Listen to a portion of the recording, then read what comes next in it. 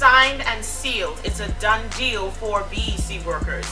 The chief of police warns that a crackdown is on its way for illegal web shops. And Elizabeth MP Ryan Pinder resigns from cabinet.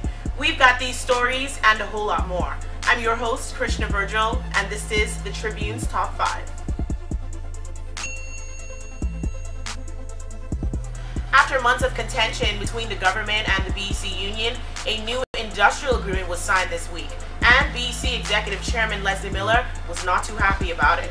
Labor Minister Shane Gibson and Bahamas Electricity Corporation General Manager Kevin Baston signed a new industrial agreement on behalf of the government and the corporation with the Bahamas Electrical Workers Union on Wednesday. However, the new agreement was signed in the absence of BEC Executive Chairman Leslie Miller. Mr. Miller has expressed concerns about the contract, particularly requests for lump sum payments and issues over rostering. He previously said the agreement was not in the best interest of the people. In the new contract, existing workers will not receive a salary increase. However, more than 1,000 union members are expected to receive a lump sum payment ranging from $1,200 to $3,200 next week, in addition to Christmas bonuses. Existing workers will not have to contribute to pension or insurance plans. However, provisions were made for new employees to pay 30% of their insurance costs. As it relates to rostering, Mr. Baston said while no agreement was added to the contract for existing employees, the union and the government will continue to negotiate, and they will have 180 days to come to an agreement on this issue. Immigration officials are investigating allegations of abuse from a woman born in the Bahamas to Haitian parents, Foreign Affairs and Immigration Minister Fred Mitchell announced on Sunday. While he denied any assault or battery of people picked up in recent routine checks, Mr. Mitchell said that every public complaint of abuse is looked into.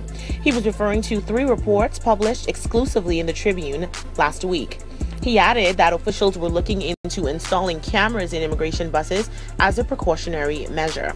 In one incident, a 19-year-old woman named Dahin Nonard, born in the Bahamas to Haitian parents, told the Tribune that she was kicked several times, punched, and put in a headlock by immigration officers on last week. Human rights lawyer Fred Smith, QC, has also said that immigration officials accosted him on Wednesday afternoon because he was taking photographs of them carrying out apprehensions at the Lynden Pinling International Airport. And then there are claims that children were made to sleep on the cold floor at the detention center following the first day of raids when the government's new immigration policy came into effect. While Mr. Mitchell confirmed that Ms. Nonard filed a complaint on Thursday that is now under investigation, he said neither her account or that of Mr. Fred Smith matched official records. Nearly 3 weeks since the government's new gaming regulations came into force, Police Commissioner Ellison Greenslade warned that a crackdown was on its way for all illegal web shops that are operating outside of the legal framework of the law. Police Chief Ellison Greenslade said on Thursday that officers will begin to shut down web shops in the next few days that are found operating outside the legal framework of the new gaming regulations that came into force on November 24th. He explained that the crackdown would involve the arrest of patrons found in web shops during police raids and the confiscation of gaming equipment. He added that those patrons would also face charges before the court. However, Mr. Greenslade did not say when the planned operations would begin. He said, quote, "We will follow the letter of the law, which is crystal clear. The commissioner does not have to dance around anybody or around anything because we did not have the ability to do what we needed to do. We will in fact go in and arrest those people that we find illegally gambling. We are going to take the equipment and we will confiscate the equipment. We are going to take them before the courts as per the law," end quote. The deadline for web shop operators to hand in affidavits disclosing whether they intend to remain open through the industry's transitional period passed on Monday. Tourism Minister Obi Wilshcombe, who also has responsibility for gaming in the country, told the Tribune on Tuesday that 11 web shops had already submitted affidavits, adding that 12 have fully paid their tax arrears, totaling over $5 million. He said that 8 web shops have already disclosed and 587 stores are currently still open around the country. Residents of Exuma raised concerns on Monday that a foreign man convicted in the Bahamas of a sexual offense would be allowed into their community, as a prominent figure reportedly lobbied for his release from the Jamaica Road Detention Center. Following his 2-year sentence at the Bahamas Department of Correctional Services for a sexual act on a minor in Exuma, the man was sent to the detention center where a deportation order was signed. This was confirmed by Foreign Affairs and Immigration Minister Fred Mitchell, who said the man was being detained, but he has since appealed his planned deportation. The Immigration Board, Mr. Mitchell said, is currently reviewing the matter. However, Mr. Mitchell said he could not go into further detail because of privacy issues.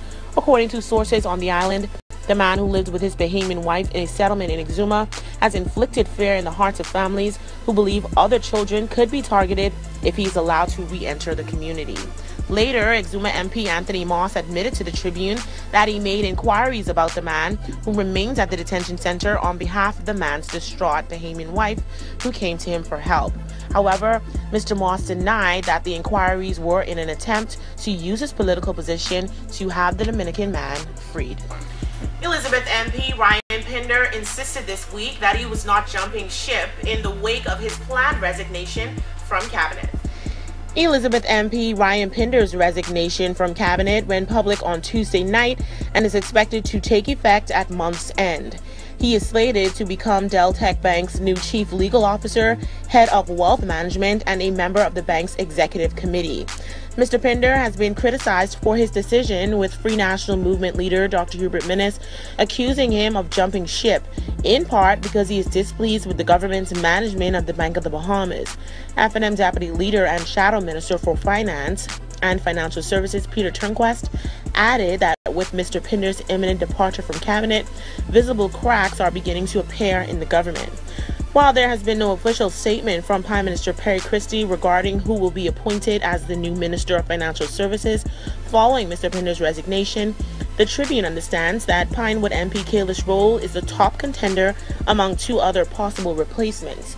Other contenders include Environment Minister Kenred Dorset and Minister of State for Legal Affairs Damian Gomez, the Tribune was told. Want to get in on the discussion? Well, here's how you can. Just log on to our website at www.tribune242.com, like us on Facebook, the Tribune News Network, send us a tweet at Tribune242, or subscribe to our YouTube page, Tribune242.